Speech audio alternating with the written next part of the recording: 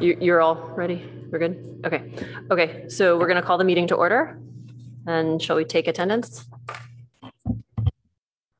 Chair Eagleson Cheselwich, Here. Vice Chair Roman, Here. Board Member Heinrich, Present. Board Member Pease, Here. Board Member Willis, Present. Board Member Wimmer. Here. We have a quorum. Right. And then do we have any agenda changes? No changes. He's a planned absence. Okay. And just for the record, Mike has a planned absence for today. Yes. And then do we have any public comments for items not on the agenda? No. Okay, so then shall we just continue on to the, do we want to do, I mean, would you like to do the schedule now? Okay. I will share my screen.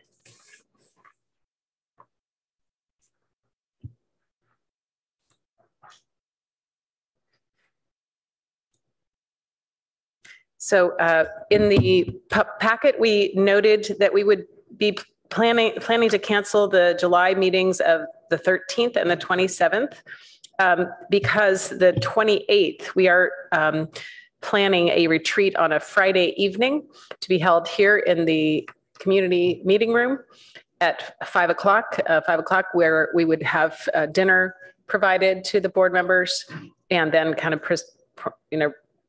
promptly start at 5:30 with the agenda items, and the public is of course welcome, oral communications and all. So that's the plan. We've received some input. I just received something from Mike saying he's going to try to get help to be able to attend that meeting.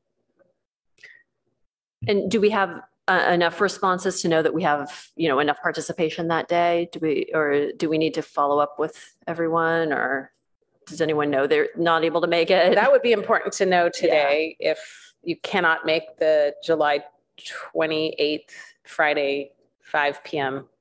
meeting. If anyone can't make it, please say so.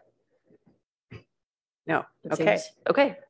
We're Sounds good. like it's generally fine. Great. Okay. So then shall we just move on to discussing the retreat topics? Yes. On the screen, I provided potential retreat topics. There's also a small update on the inventory here. We just received an initial draft yesterday. So the results are here on the screen. So these are the 4 topics that were discussed as potential. I don't know if you want to, this is not in order of anything. The status of the inventory update, Mills Act program, updates to the review process bulletin, which we're going to discuss the background about that today, and outreach. Regarding the inventory update, we're looking at, completing this in 2023. So we're going to have plenty of meetings ahead of us once we finish with July, starting in September. We are going to be working towards getting cover letters together in July and August, and looking towards a fall community meeting. So it'll be good for our retreat to talk about that meeting, lessons learned from the last one, and how we're going to proceed. And just to note that of the 167, I think 14 properties have been demolished. 2 were altered enough to result in the loss of integrity and no longer eligible. And then the remaining 147 properties were found to retain their historic significance and integrity, and they therefore retain their eligibility for listing. So upcoming will be HRB discussing, is this a category 1 or category 2 for the local inventory, and getting through that process and nominations and discussions with property owners. So that's just a bit of an update. I'll leave it to the board to talk. Yeah. So does anybody want to, contribute some additional ideas or, suggestions for what's already on there? So I have started to become really disturbed that when we talk about inventory update, we're only talking about the property surveys in 1990, well, the turn of the century, basically, right? 2000. So I think we need to expand it to look at the last 23 years and also to look at our original inventory to bring it in line with what we are hoping to accomplish with adding properties to the inventory. I think that there's a potential for a lot of misconstruction or misunderstanding if we don't align our assignment of categories in the original inventory to what we're looking for in these new properties that we're adding. So if we're looking to add these new properties primarily as ones and twos, I think we need to look at our threes and fours in our existing inventory, many of which are more than 100 years old, and align those two things. So I would like just to look at how we're going to, at least set some kind of time frame or some kind of plan for updating our current inventory in three ways. One is adding these properties that have already been surveyed. One is re-looking at our current inventory. I would like us to figure out how to get this all online. I think that this inventory is not very accessible at this point. And I think we need to look at properties that have become, that have become eligible in the last 23 years since we did this previous survey. And I know this looks a little overwhelming, but I think that what the retreat is for is to get a clearer grip on our work plan. And I think these items are all critical. I think we need a current historic inventory.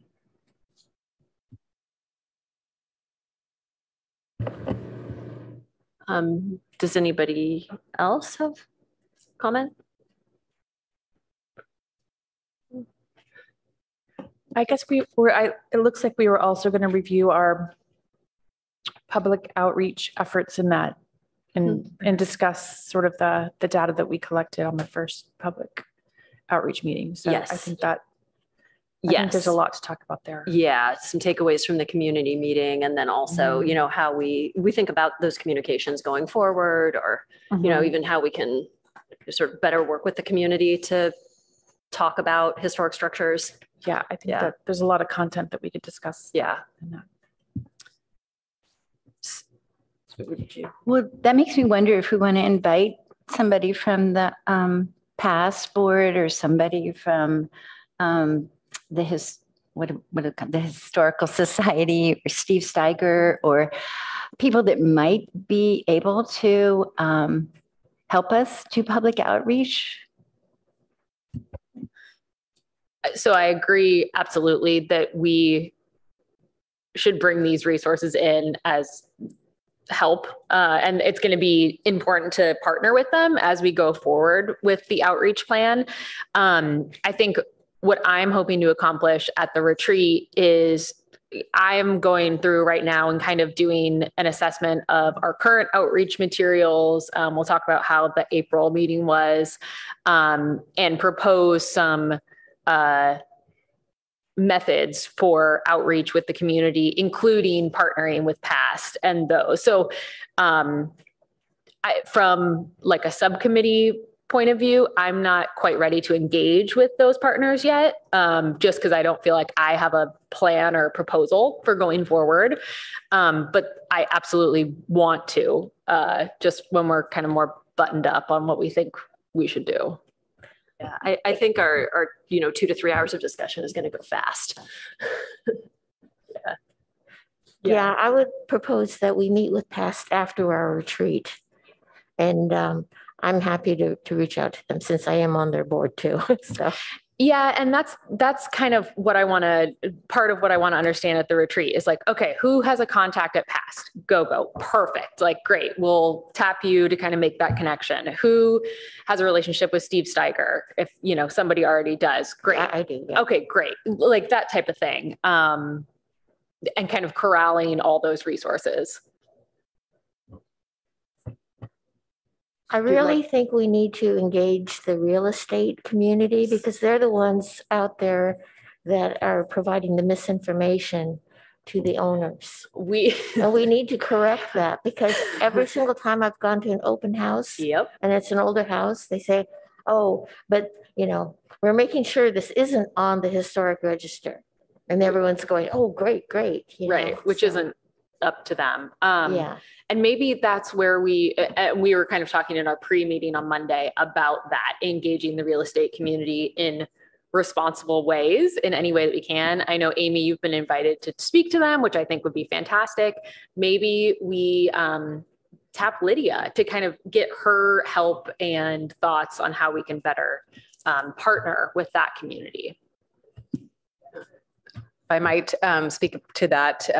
The Silvar, it's called Silvar, the Silicon Valley Realtor Group or something, Association of Realtors, there we go. And we in the past have been invited to come and talk. So we haven't been invited recently, but I did suggest that they invite me, and I would welcome anyone who wants to partner with me to present what we're doing now with this survey, et cetera. And there's always something to say to help them because they have a big job to communicate, and we would prefer that they don't just steer everybody, all the potential buyers to us ad nauseum, that they would have more to say that's accurate. I would love to partner with you on that. There's one real estate company out of LA. I think it's called GBL Properties, and they are like a historically minded real estate agency. And so they have some really great ideas or examples or resources. And I'm happy to reach out to them too as we plan that presentation. So they do exist. The advocates on the real estate side do exist. Sounds great. Is there, so I see that there's been an edit there. That looks great. I think, does that incorporate some of the issues you're hoping to discuss? Yes, I have real-time modifications in yellow. Yes. Thank you very much. That looks much better to me. And then anything else? Well, I guess I feel like a lot of this could use a little pre-work, and some of it started on community outreach, and I would be willing to organize a little more information on the total picture of the inventory update, aside from the most recent survey. So I would volunteer to do that.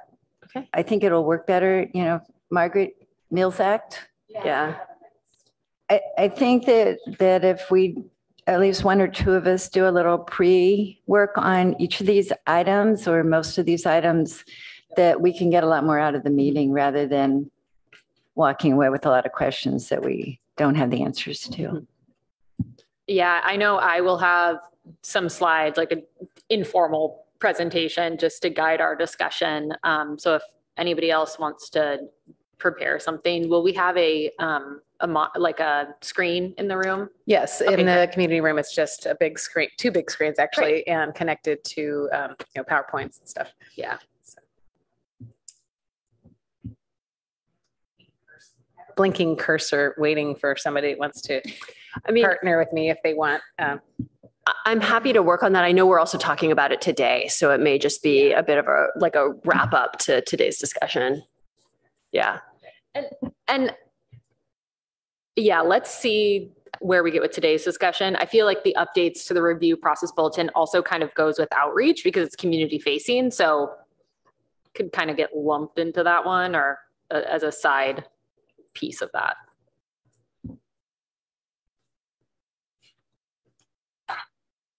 Okay. Is everyone okay with moving on to our next item to talk about the review bulletin? Good. Okay, let's do that. Does anybody have anything before we start it that they need to disclose or related to this? Ooh, I want to step back a step on the on our retreat. And I'm wondering, okay, so the dividers we've kind of settled, but I think it would be nice to have sort of a general discussion of our meeting. Like personally, I'd like to move these meetings to the community room. I think that it would be nicer if, since I just think it would be a better venue for us. And I don't know whether we actually need to talk about that at the retreat, but I think it would be sort of general housekeeping if we could just add that in there somewhere.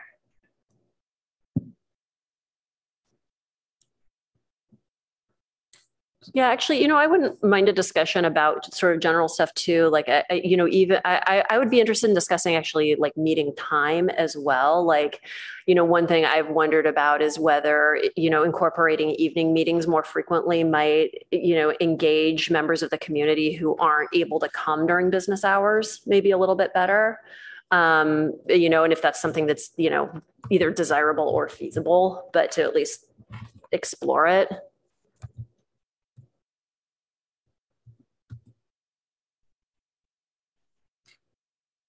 Yeah. So maybe not just time, maybe just general housekeeping, and under that we have, meeting times, format, location, blah, blah, blah, blah. And anything we can come up between now and then.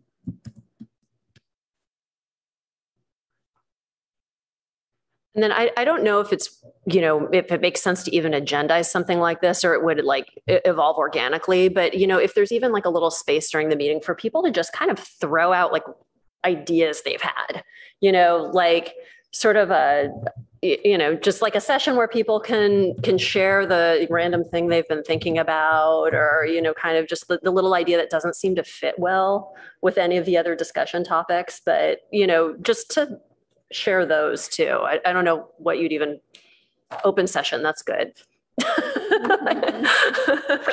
Yeah. Open up. Okay. Now are we all set? Yeah. Okay, great. So then let's move on to the discussion of the like the bulletin and preservation policies. And I'll do a brief Yeah. presentation. I know we have somebody in the public who wants to speak to this item as well. Somebody special. We have, this is the 2016 bulletin, I call it, because that is when it was approved by this board, previous incarnation of the Historic Resources Board, and published. And then in December 2017, the City Council adopted the comprehensive plan update, which included a number of historic preservation policies, including this new policy L7.2, which has been the reason since 2018 we've been individually assessing properties where we think, where they say they want to demolish it, or they're going to sale and they want to know if they can say they can demolish it. So that's been the activity case by case that staff's been involved in to evaluate those properties based on that policy. So the bulletin became out of date and it has not been updated, and it was withdrawn from the webpage because it was not quite accurate. Now we're at a juncture where we are doing this update of our inventory, and it's really a good time to take a look at this and make the changes. It's not an easy one to change. We came to this conclusion back then that there were Group A and Group B types of projects for review. It's all based on what the lens of what needs to be reviewed and by what method. So the Group A resources were the category 1s and 2s. It was based on the ordinance as it states, category 1s and 2s, and categories 3s and 4s in the downtown. That's what the ordinance says. And then located in the historic districts, Professorville or Ramona Street, not including the Eichler districts. So this is how this has been, this was set forth, that those Group A resources would need to be reviewed pursuant to the Secretary of Interior standards, discretionary applications such as individual review, the two-story home review, variances, home improvement exceptions, this kind of thing, and then architectural review if they're not single-family homes, to see if there's impacts, if it's not a minor alteration and not compatible with SOIS or an impact, then we refer the application to the HRB for review and comment for these types of resources. So one of the things that came up before, and this is on the bulletin, shows these, you know, what we do. The planner reviews it for consistency. If it's inconsistent or exceeds the scope of minor alteration, according to the ordinance, then this is referred to the HRB.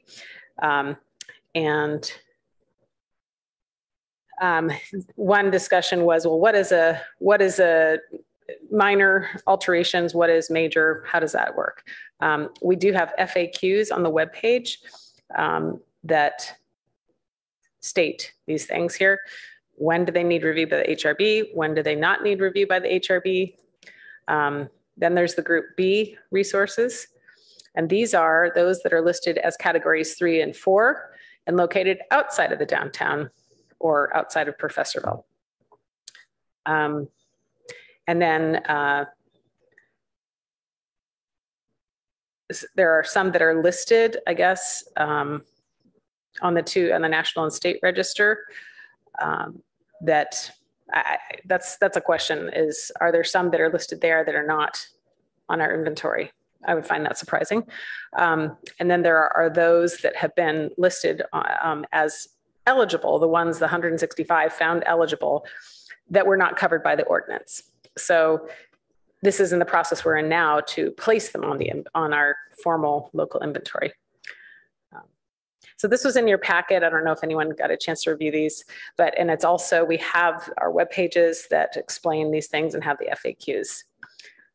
One topic I think was, when do we do these historic resource evaluations?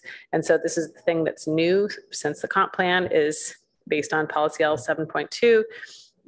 When somebody wants to find out because they're a property owner, we don't do evaluations for interested buyers. That is where we draw the line, only for property owners. And they have to pay us. And then we have kind of the firewall where we're dealing directly with the consultant. So then once it's determined eligible, California Register eligible, it's then considered a Group B resource. And then if it's determined not eligible, then we take it off just our system and we consider it not a resource. So, and then this question of what's minor changes. So this is one of the FAQs that's on our webpage. I mean, I think we have a pretty good set of web pages. This was updated when we had a qualified professional on staff, Emily Vance. So these have not been changed since. But this is one of these kind of gray areas. To what extent can you modify a historic resource and still call it minor versus major? And then of course there's the activity of reviewing for Secretary of Interior Standards compliance. We utilize our on-call consultant to make those determinations, help staff with that process. I'm going to stop there. Okay. Do we have public comment on this issue before we? Yes, we have one, Dennis Backlund. He'd like to speak to this item. Okay.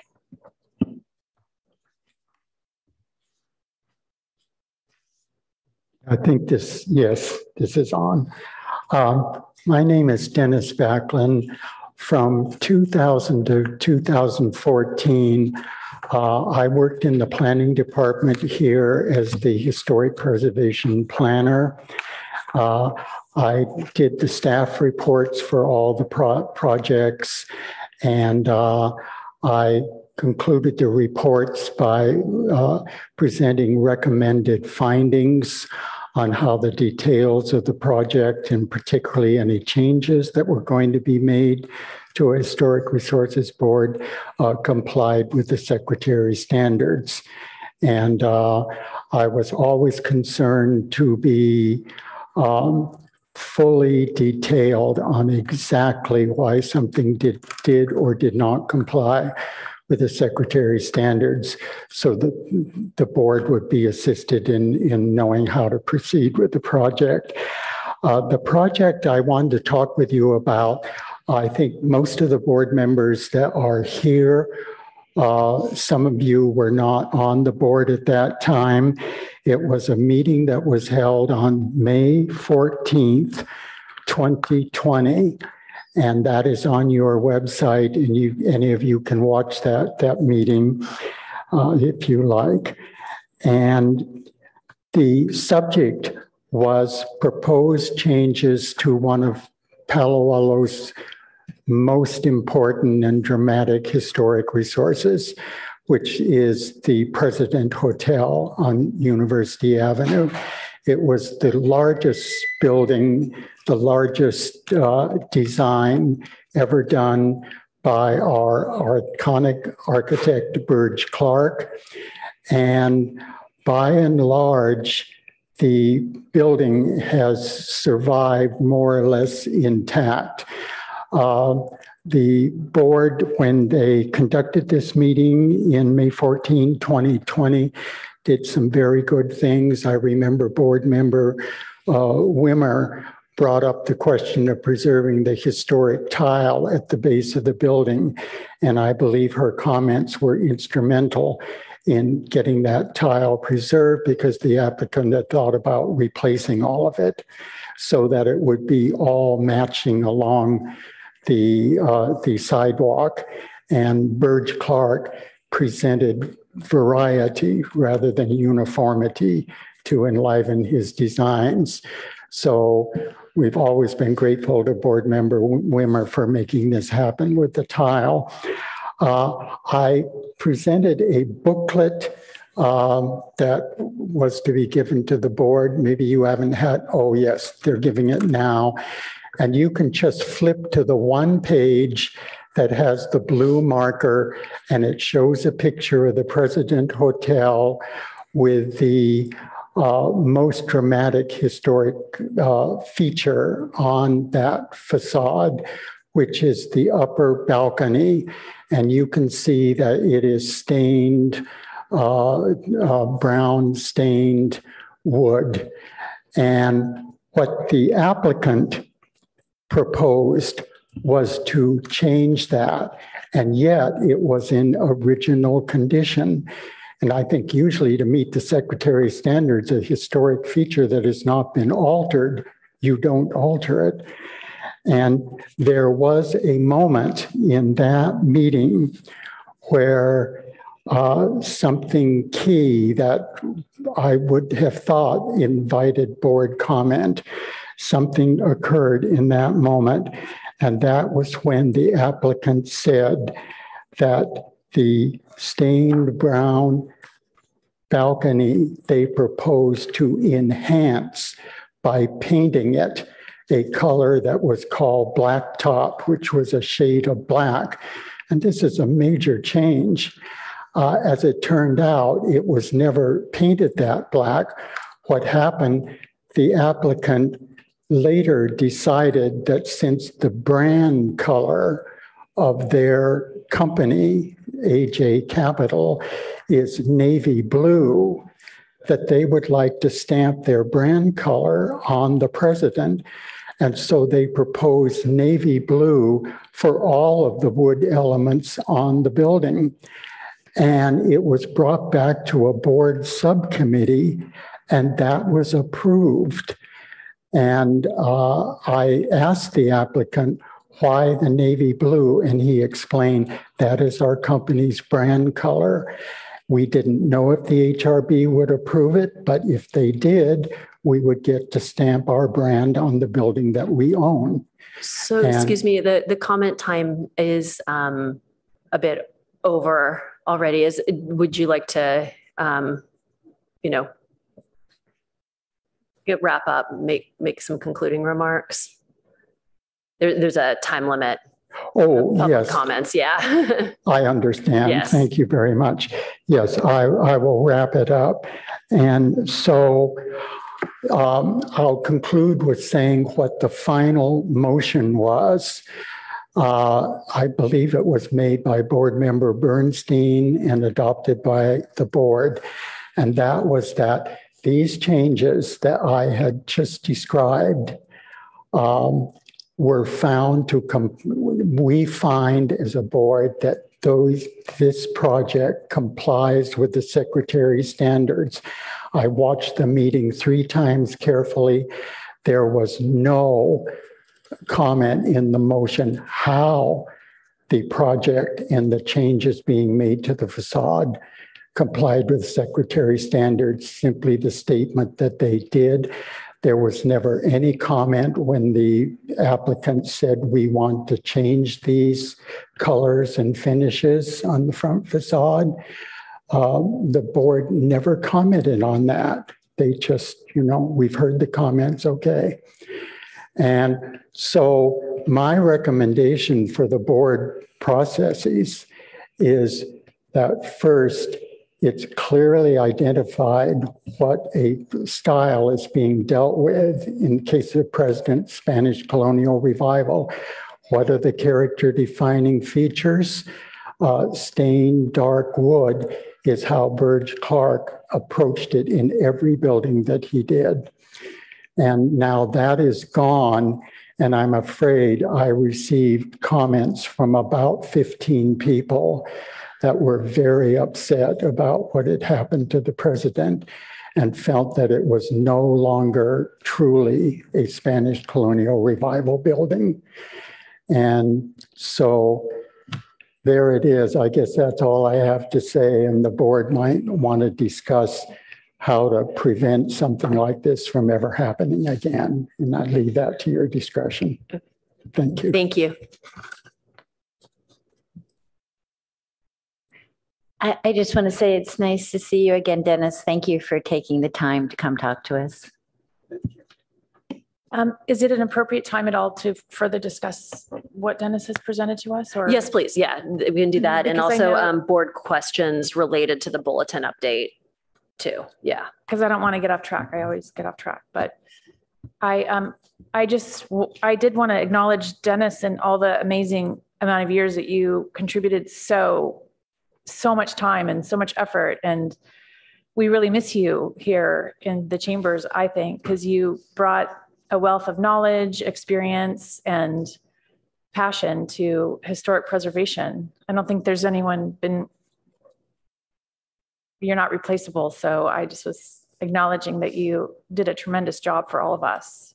And I was on the board when you were still active. So I have fond memories, and I loved hearing all of your amazing stories, and you're a piece of history yourself. But I do want to comment regarding that project, because I agree that I thought that the review went really well. We listened to the applicant's proposed changes. We thought that they were within the keeping, but I do recall them changing those colors, and I personally had a problem with it. And Gogo, myself, and David Bauer were on that subcommittee, and we met them on site, and they presented a whole new color scheme, and we did not like it at all. In fact, I went after that. I went and looked at all the colors that Burge Clark had on his buildings and brought that to them and said, hey, these are more appropriate colors. But they didn't listen to us, which is a problem that we have with that word discretionary. We're a discretionary board. It's not mandated, it's discretionary. So we struggle with that because we didn't like the color. We didn't like the blue. They wanted to paint the doors red, and Gogo said, you need to keep these doors mahogany. So I thought that was a really great suggestion. I thought they were going to paint all the ground floor doors red. That would have been horrible, in my opinion. But I think that's a point of great discussion, like how we know we're discretionary, but how can we be impactful enough where people will actually abide by what our recommendations are? And I think that is the struggle of our board and how to enforce things in an environment that we can't really enforce things like legally or, but we did struggle with those colors. I still struggle with them every day I walk by that building. Not just the balcony color, the entire wall color I think is completely wrong, but they didn't listen to our advice. But in terms of learning from it, what can we learn from it? That's a really good subject to discuss. How can we be more impactful?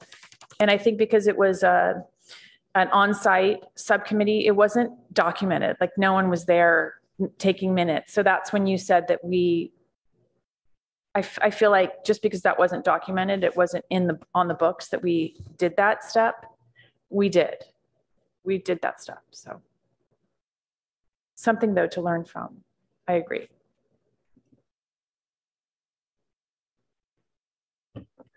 So would anyone else like to comment on this, or we can kind of move on to the bulletin as well? Okay, well, I can kick things off with the bulletin. So one thing I know I've mentioned with Amy is also, if we're reviewing the bulletin and making revisions, I think it might be important to include some language about like the Eichler historic districts, because it sounds as though they fall into kind of an interesting category in and of themselves. In terms of how they're treated because of their presence in the district, in one case an HOA, and that sort of thing. So I don't know if you want to comment on the Eichler specifically, but yeah. Sure. Yeah. So the Eichler districts that we have, there's two. One is the Green Meadow district, which is a single story overlay zoning on it, which means that we don't see the individual review discretionary process for that entire neighborhood. And it's a very large district. So we are not seeing discretionary review projects coming through the city. Discretionary review projects that require, somebody's approval following, the guidelines and making findings and all that. That's one way that we have access to talk with people about historic preservation and, the Eichler guidelines that we work so hard to create and publish and everything. We can talk with people at the building permit process, but the building permit process is a ministerial process. We can't put conditions on those as long as they meet the zoning development standards, height, setback, et cetera. They can be approved at a building permit level. So it's not discretionary. We do our best in, say, the Green Meadow area. We're helped in the Green Meadow area by, they have an architectural control committee, I think they call it. And so they have a couple of architects that people are supposed to go and talk with when they're going to change their home or build a new home. The problem in an Eichler, so I'm using Green Meadow because that's, more defined. They have an architectural control committee, whereas the Green Gables Eichler district, that's National Register district, doesn't have that. And so there's been some erosion up there, more so than in Green Meadow, I think. But I think the problem is the Eichler district has contributors and non-contributors. So the contributors are the ones that really make it the historic district and add that significance. And then there's non-contributors. This happens up in Professorville too. So anyhow, I think I get lost in this, but there's historic districts that are Eichler districts. There's a lot of Eichler tracts in Palo Alto. We have 2,500, I think, Eichler homes in Palo Alto, like the largest concentration anywhere, I think. But there's only 2 historic districts. The rest of them, we, again, encourage use of the Eichler guidelines, but there really isn't like kind of a special level of protection for even a contributor within an Eichler district as things are currently written. Correct. Again, mostly because I'm thinking of Green Meadow where people are not coming through with discretionary permits. So there's nothing, it's kind of like the category 3s and 4s outside of Professorville or downtown, where they come through. There's not a lot of protection for those homes Okay. if they're not doing a discretionary review. So are the Eichler districts considered Group A or Group B? The 2 historic districts, Eichler districts, are considered Group B. I'm going to pull that up so we know what we're looking at. Sorry. It doesn't read that way to me. Well, let's see. The Group B was listed on the National Register of Historic Places. That's in there. So that's the Amy, 2 Eichler. So my tracks. thing is located in one of the city's locally designated historic districts. Oh, It's not local. It's not locally designated.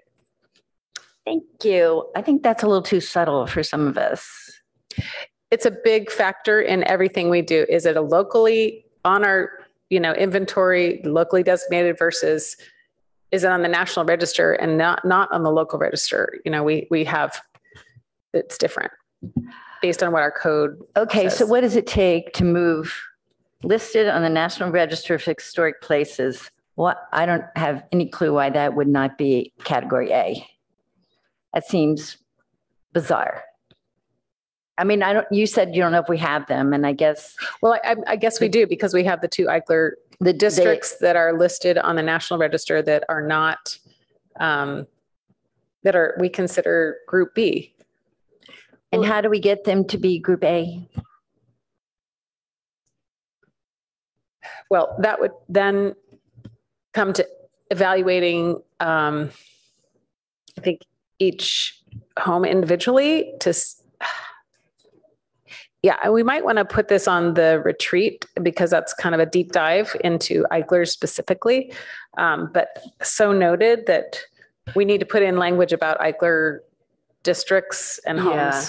Well, and we do seem to have some misalignments between local district designations and national register designations, because it looks like there's some, Eichler neighborhoods that are nationally register designated, but not locally designated. And we also have the inverse of that in Professorville, where some properties are on the local register, but are not within the boundaries of the national district. So there seems to be kind of some misalignment going both directions.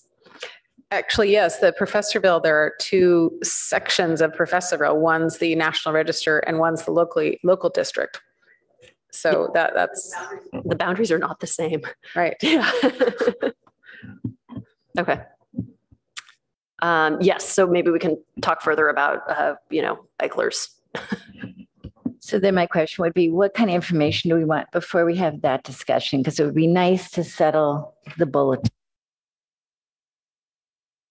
So do we need properties identified? Do we need to know how many are the non-contributors in the Eichler districts identified somewhere? The only thing we have for the 2 national districts are the nomination forms, which are not highly detailed. They were prepared by volunteers. It was not a city effort. As far as I know, it was a group of volunteers that decided to do that. And are the specific boundaries of those districts available somewhere, like through the city website, or like is there a resource to just see exactly where they start and stop? I imagine there is, but I'll check the website after this meeting and let you know, let the board know.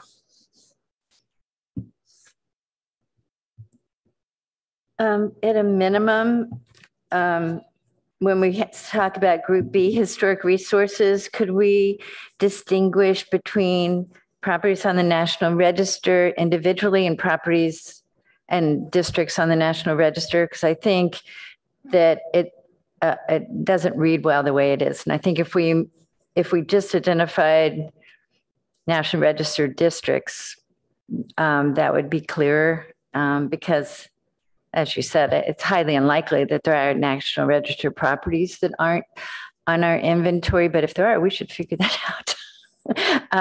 But I think that would be something, individual properties that are on the National Register should definitely be Group A. And then if we need, I think we need to distinguish between the districts and the individual properties.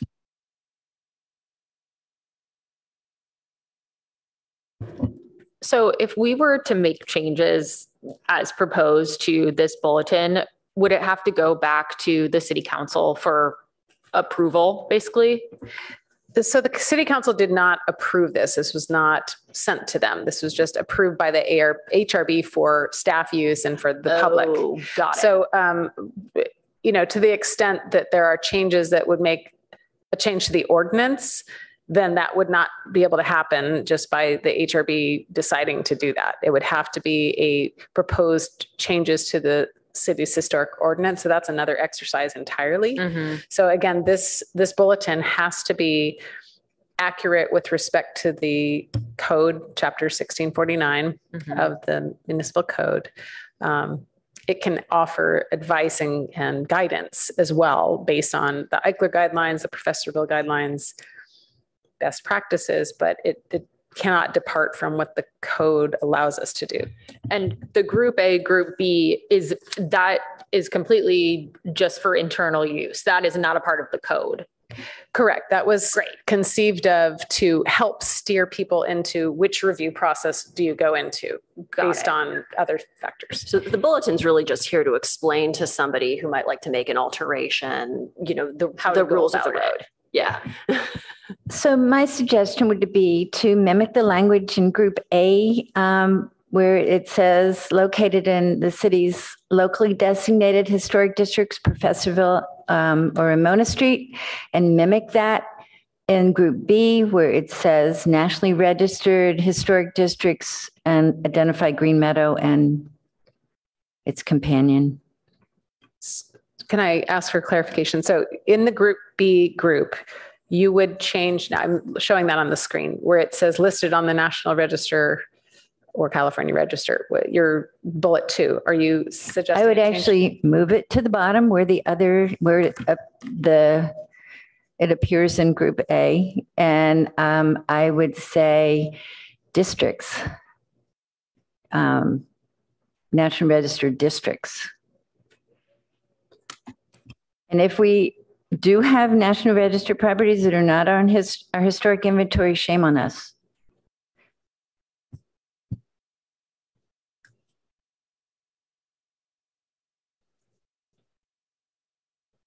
Okay, so just to make sure, so the second bullet, you would move to the bottom as it's written, and then you would add another bullet into this Group B.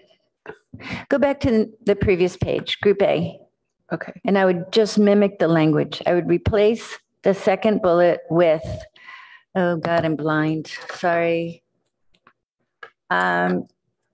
Located in one of the city's National Register historic districts, Green Meadow, or why am I spacing on the other one?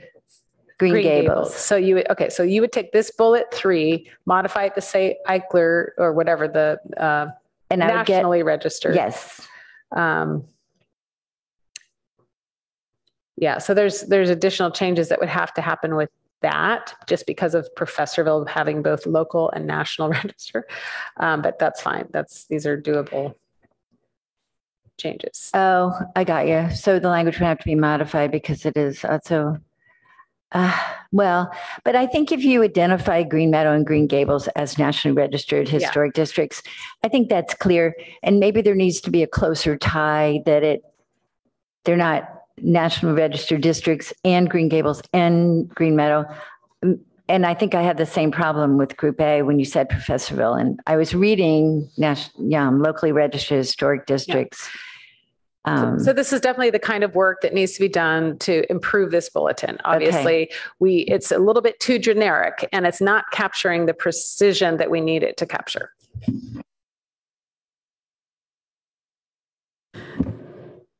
To that end, another discrepancy within the bulletin that I noticed is on packet page 15. So our historic categories are listed as category 1, 2, 3, or 4, and category 1 is exceptional, category 2 is major, 3 or 4 are contributing. But in the, again, the historic district bullet C at the bottom, the last sentence says that all structures and sites within a historic district are categorized as significant on the historic inventory. But in categories 1, 2, 3, and 4, significant is not a category. So it means nothing. Oh, so if you go to packet page 16, the definition of significant building is item F, means any building, group of buildings, or site categorized on the historic inventory as number 1 or 2, and all structures within historic districts. So I think what she's pointing out is that we again have this problem with historic districts, that this actually, I assume this predates us even having local districts. So that when we say historic districts, we're referring to Professorville and downtown. We're not referring to Green Meadows and Green Correct. Gables. Right. But that's not clear. So we need an ordinance update. Thank you. It's time. Yeah, it's just, it is confusing. I mean, if I was trying to figure out as a member of the public, oh my God, this is like a mess. Yeah, I think maybe having it is, I think there's confusion here because of these national registered districts that are not on the local inventory. So maybe some, if the property is in one of these 2 zones, here's this other thing that applies to them, because it's just sort of an odd category. Yeah. And then it kind of outside of the bulletin, then there's this separate question of whether aligning the districts locally and nationally makes sense, but that seems to be beyond the scope of what the bulletin is actually able to cover currently. Yeah, and you make me think of the need to just go ahead and take a look at those Eichler guidelines, because I believe there is, a bit of preamble there that we can draw from, and because that was again a professional study. Page and Turnbull was the consultant that prepared those. So yeah, I think it's good to look at those in concert. I guess, Amy, I feel like what I've just heard means that the ordinance is out of date. The ordinance itself is out of date, not just the bulletin. When we talk about historic districts and we don't address local or national. The historic ordinance hasn't been updated since it was written, as far as, there might have been some things in the 70s there, but, that was an effort, as you remember, to update the ordinance in concert with that last survey. So one of the goals in our work plan and in the comp plan is to review I almost remember it, review the historic preservation ordinance for its effectiveness. So is it effective? This is on our work program to study the historic ordinance and see if it's effective. So this is what we're doing right now, is basically saying, oh, look, since it was written in 1970s, we have 2 new districts. And so it's not effective for the Eichler districts. Yeah, it seems like there's some gaps. And it also seems like the ordinance in general leans pretty heavily on CEQA. That seems to be the route through which properties are identified. Yeah, I noticed that as well, that CEQA is kind of the forcing function. So that a lot of this review is unfortunately arising when people are like, well, we want to demolish it. It's like, whoa, might be historic. It's a little backward, unfortunately. And I don't know if that's just because of resources. I don't know. I think it relates to, not to wade in, but, we've had in the past demolitions in Professorville, that kind of thing. And we had to have an EIR and all of that. And so that kind of drove getting this process bulletin together, because there were kind of guidelines for staff, what to do when there's a CEQA impact. So I think, yes, you're seeing with the bulletin that it's really focused on, do we have discretion or not? That's what it's all about. And then how to tease out where to send people. And it's confusing for everybody. So I'm clear on this. The objective of this bulletin when it was written was to provide a key for various points of view to follow a path and determine the context, the historic context of a property. So is that more than one audience? Is that owner applicants? Is it builders? Is it the real estate people who are conveying information? I'm just trying to understand who all the audiences are. And I mean, it's clear to me a lot of effort was put into this to make it compact and therefore more consumable. But based on what I'm hearing and what my experience was, it actually has a reverse effect because it puts the onus on the reader, who you have to assume has a reasonably low understanding, to kind of work through all these threads. But am I right here? Or close? That's the intent and purpose? You know, it was the intent that I understand was really to have, a concise, easy-ish document for anybody to look at and go, okay, now I know what to do because I'm in group A. Now I know what to do because I'm in group B, or I'm processing an application that's in group B. There's the reverse side of the bulletin. There's the descriptors, and then here's the process. I'm going to show you that one. Okay. So group A, this is what we do. Hey, if it comes in and it's on this side of the thing, this is what we do. If it's on this side of this column, this is what we do. I mean, it's certainly better than having to sift through the code on your own, which I think is the alternative. And so I think having an updated bulletin available to people is a useful thing. If the underlying ordinances are confusing, there's not a lot the bulletin can do. Yeah. So taking all of this together, I actually didn't find a lot of glaring problems, maybe except for the National Register versus local register points. With the document on pages 12 and 13, that was actually pretty straightforward. I felt like, okay, as a member of the public, you identify for group A or group B, and then you go to the flow chart. Okay, what does this mean for me? This is actually okay, I think. It's more the actual ordinance that's like confusing and convoluted. Out of date. Yeah. So I just want to make sure that when we're talking about the bulletin is packet pages 12 and 13, correct? That's correct. That's the bulletin. Okay. So we're not in as deep muddy waters as we thought. Where, if at all, is the Historic Preservation Ordinance, chapter 16.49, available to the public? It's online and in the Development Center if they walk in. Okay. And if I'm getting this right, the Preservation Bulletin, pages 12 and 13, again, are based off of the Historic Preservation Ordinance. Correct. Packets, pages 14, 15. Yeah. Okay. Oh, Amy, speaking of out of date, so on page 18, when we talk about timelines should be made within 20 days of receipt of the proposal, are those just totally ignored? I mean, they just seem like 20 days. We don't do anything in 20 days. Okay, so let's just be clear what you're looking at. So page 18 of the packet is 1649-040, designation of historic structures and sites.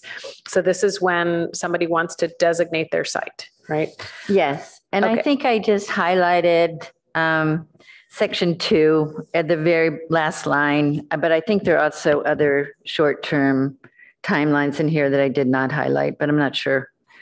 So item 2, within 20 days of receipt of the proposal, I'm just wondering if that is just something that has just fallen by the wayside. I just think there might be enough in here that we have a very strong case for updating our ordinance just to be functional. So I think I'm sure there's more that you want to say about that. I'll just try to answer your first question about this item 2. So the way this reads, it's when they're in the process of being designated and they're proposing to modify the structure. This is when the 20 days is relevant. So we don't have that situation where somebody's coming forward to designate their property and they're also changing it. That hasn't happened in my experience here. People aren't coming forward to designate their properties while trying to demolish it or period. Actively we don't have people coming forward saying, I yeah. want to designate my property. Yeah. Okay. And is that something where when we add these hopefully 140 some properties, the inventory might become a thing? When we get to that point, we're going to have the community meeting. We're going to have outreach. We're going to hear from the property owners themselves. And, we can check and see if there are permits on file for those addresses and have conversations. And then it'll be up to the HRB doesn't get to place them on the inventory. They can nominate and provide recommendations to council, and council makes the decision. But actually that makes it sound like, at least in theory, that section could be triggered by the current inventory work, depending upon what is already in the pipeline for some of those properties. Right. So once there becomes a proposal for designation, I don't think that's just our consultant's report. I think it's when the HRB makes a nomination and recommends to city council. If there is also a realization that there's a project underway that is going to significantly impact the resource, then we would hustle that to the council within 20 days. That particular property, I guess. I don't know. Okay. I haven't been in this situation before. Yeah. Thank you for clarifying that. I also have a question. When it says this inventory is maintained in the Department of Planning, Community Environment, what kind of state is our inventory in? Sorry, are you looking at the ordinance? Packet page 17, section 4. Research available information. Inventory is maintained in the Department of Planning and Community. And I'm just wondering what our maintenance level is. So we have binders that we maintain in our physical space. So like this? Yes. Okay. I have them in my office. And we have some down in level A of this building. We also have binders across the street in the development center to, if anyone asks. And then we also have, of course, our GIST system that has, the parcel report. So people can independently online query an address, and it comes back to say, is it category 1, 2, 3, or 4? Is it found eligible? The 165. Is it potentially eligible? Never went beyond the windshield survey. That's through the parcel report process. But our original inventory is not online in any way, shape, or form, except for a list of those properties. Yes, our inventory list of addresses is online, and I believe we have a link to PAST, which maintains color pictures and individual pages that have the entire contents of the inventory form translated into a one-page. I mean, the inventory forms are so light from the 1970s that they fit onto one page of description.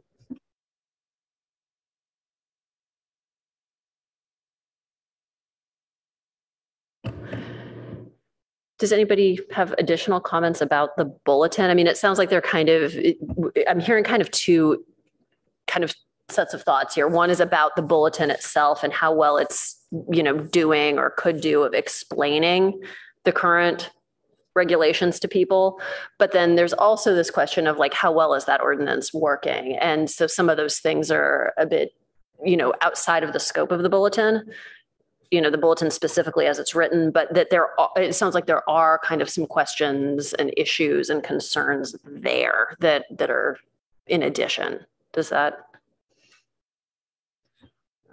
Well, I think I mean, on packet page 10, I think we had a question about, has this ordinance been updated since it was put into place? And it says the current version of the ordinance is from 1980. So it's probably like our inventory due for an update.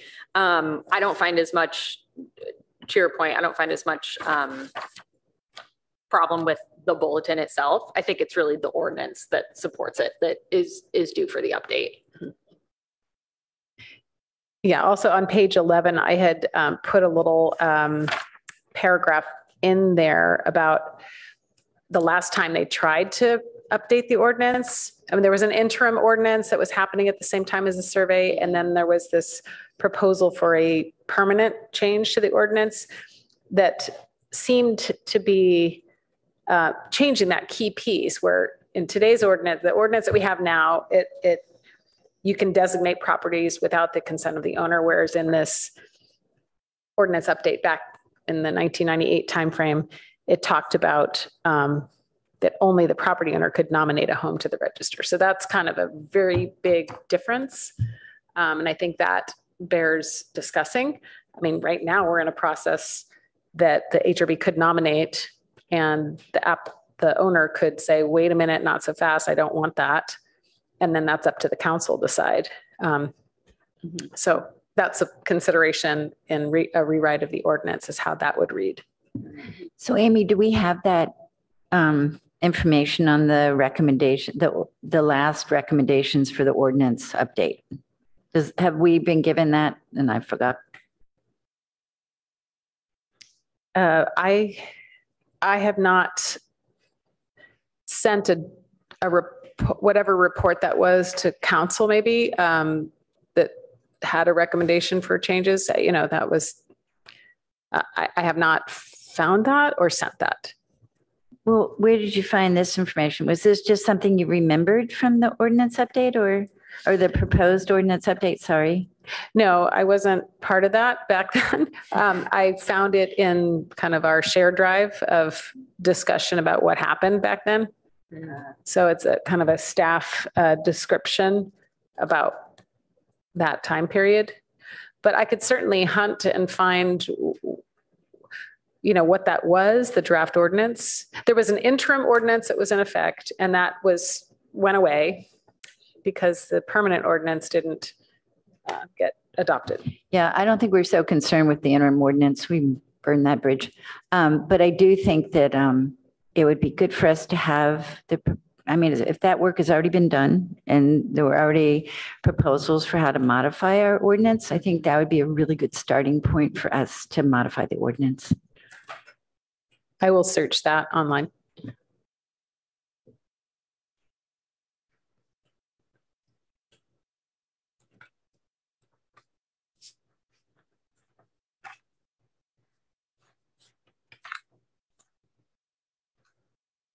All right. Any last comments? Yeah, I mean, there's instability here. I mean, ordinances, I don't think change very rapidly. We have to kind of work with what we have. And yeah, a key and an explanation works for most people, but I'm just throwing this out. It wouldn't be good if for buyers, real estate agents, everybody else, they could at least pinpoint what area they're in a simple way and go and find the basic information. And just narrow down the amount of work they have to do to get to where they have questions and can get responses to them. I mean, it'd be great if something like that could be handed out by a real estate agent, for example. If you're in this district, this historic district, where there's inconsistencies, what are they? And they at least, you know, narrow down the anxiety level and the lack of clarity and facilitate things a little bit more quickly. Oh, Board Member Pease, I'm wondering if you can, when you speak into the mic, maybe pull the mic on the other side so you can face people, and then it'll capture more of what you're saying. Did you not hear that? We heard it. It's Okay. for the transcription. That's all.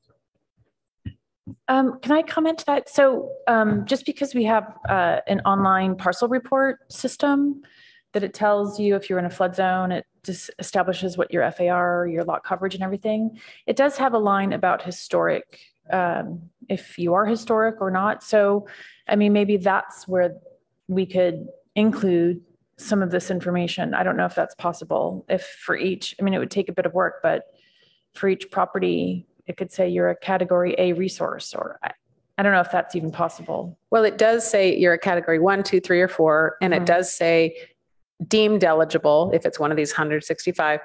And it does say potentially eligible if it appeared on the windshield survey from 1998 and didn't go further as far as wasn't found ineligible or eligible. And these are the ones that when people come in, we say, hold on, we have to do an evaluation and see if you're California Register eligible. So that's all there in the parcel report. Does that data set also say definitely not eligible, like found to be ineligible? It will say found ineligible, and it will give, 2020 or whatever, when I think it says that when when Page and Turnbull more recently did the study and found ineligible. Yeah. So we're not bringing those reports of found ineligible for each and every time to the HRB because people are making decisions about buying a property or what have you to the HRB. But every year in the CLG annual report, I do have a whole list of found eligible, found ineligible, more found ineligible.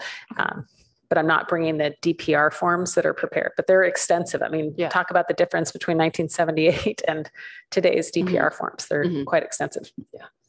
So I guess at least we do have a safety net in terms of people being able to look up a property. They know that they're on some kind of a potential list. So it's really up to the buyer or the current homeowner to further investigate what that means for their specific and unique property. Yeah. So is that the gold standard source now? Is that the best, most robust, most up-to-date and most accessible source to figure this out if you have the parcel number? It's the source that people who are either owners or buyers or realtors at 24/7 can go in and, find out, hey, can I add any square footage? And what is the square footage? What is the site size? Is it in a flood zone? Is it historic? Yes. Well, I don't want to mess with having more than one bulletin, but it seems to me that if you just had an instruction, a 2-page instruction about how to do that, it would help people more quickly figure out whether they have any issue at all. Because all the rest of this stuff is kind of out in the ether right now. So are you saying perhaps the bulletin could just point people to the resource where they could look up their home, say, if you'd like to look up your property, please go to, and, And especially if it had not a 4-line link printed in a, there was just some really simple pointer to it. But, and then you just had the one, just the steps of what to look for. And then a summary of what it might mean. I'm not providing specific property information, but give them the context they want. I think, the top of the bulletin does say for information on a specific property. I think please review the parcel report. It's the second arrow right at the top. And I agree. I think that's a good place for homeowners and realtors to begin. And the parcel report shouldn't be foreign to anyone in real estate. I really, really hope. So when these realtors act surprised, it's like, did you do the research? But the most common question that I see about historic is from a realtor or a buyer that's saying, what does this mean, potentially eligible? So they've opened up the parcel report. They've seen that it's potentially eligible and they want to know what that means. And so, this is where the bulletin, which was done before the comp plan change, potentially eligible properties were just like, okay, they're gone, basically. now there's something that we have because of the comp plan policy to study those, which we didn't have previously. So, and do you see this bulletin as potentially, like, if it includes a discussion of, potentially eligible, since that's what they're seeing on the parcel report, do you think that would be something that would be helpful to just be able to send to these folks? Yes. Yeah. We have like the email that we have to write specific. I mean, typically I do a lot of, responses to emails. So I'll go into the windshield surveys, priority 1, 2 lists, and clip the piece that says, oh, this was, for architecture or for something else, potentially eligible. So that wouldn't be in here because that's site specific, but yeah, something that talks about, we have this policy 7.2 that requires that we study this if you're thinking of demolishing it. And this is the process. I mean, we do this process where we, ask our consultant to give an estimate of time and cost, and then we prepare an invoice and we send that to the property owner, right? Yeah. And then they come back and give us money, or they don't, they walk away and yeah. So for some of these, it sounds like we've suggested a few modifications to the bulletin. Is that something that staff can just create a draft of? Yes, I mean, that's Okay. my intention, is that at the retreat, then I would come back with, a report and strike and underline suggestions for the board to discuss, take one by one. Great. I don't think we're going to spend a whole lot of time at the retreat on the bulletin because there's lots of items. Yeah. So anything else before we move on? All set? Okay. So I'm going to suggest we move on to minute approval. So first we've got the approval of the minutes from the May 11th meeting. Does anybody have any additions, deletions, corrections?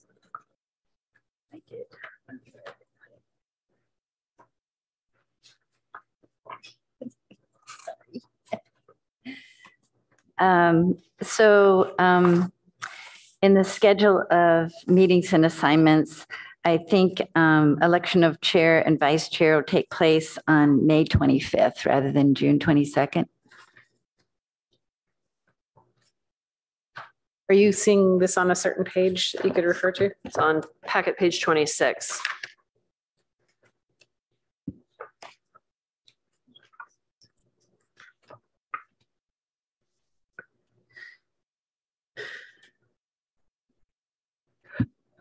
Yeah, this is a statement from you, Chair, as Chair Willis, if June 22nd would work. And I said I would put it on the tentative agenda for June 22nd. We're here today. No, the election of chair and vice chair. Oh, so the very first line. Shoot. Okay, you meant to say May 25th. May 25th. Okay. Thank you.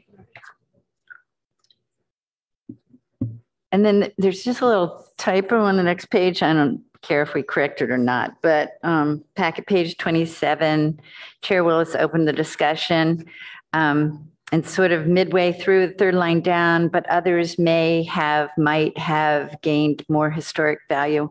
Now, I might have actually said that, but we could pick one or the other.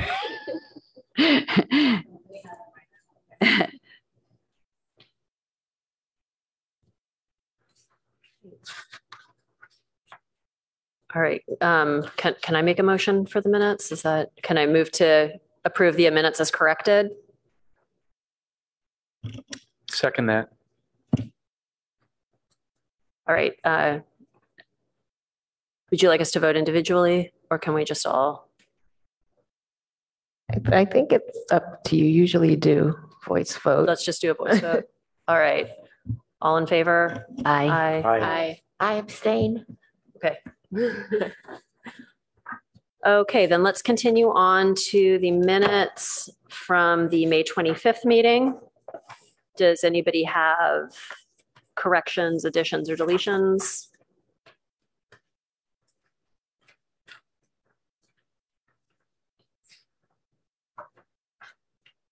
Nothing? I'll make a motion to approve.